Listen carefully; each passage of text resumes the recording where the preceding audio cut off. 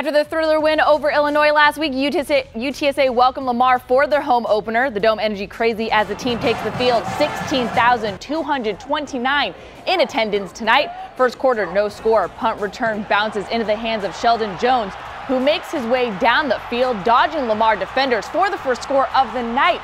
They go up 7-0, UTSA. His teammates just as excited as he was. Check out the celebration right here.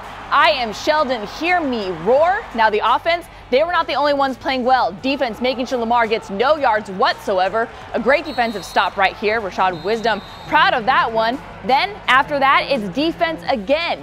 No gain, but a loss of 9 yards. Julian Williams, he's wide open, eyes locked on his target, and he executes who house? His house. Second quarter and leading 13-0, Frank Harris hands it off to Sincere McCormick, who sees the gap and turns on the Jets, making that 20-0 Roadrunners on top. McCormick getting some love from the fans, and after 4, it's UTSA shutting out Lamar 54-0. Start with our defense. We were very disappointed in the way we played last week. We had no turnovers and had no sacks of the quarterback, and it was a defensive-driven practice all week.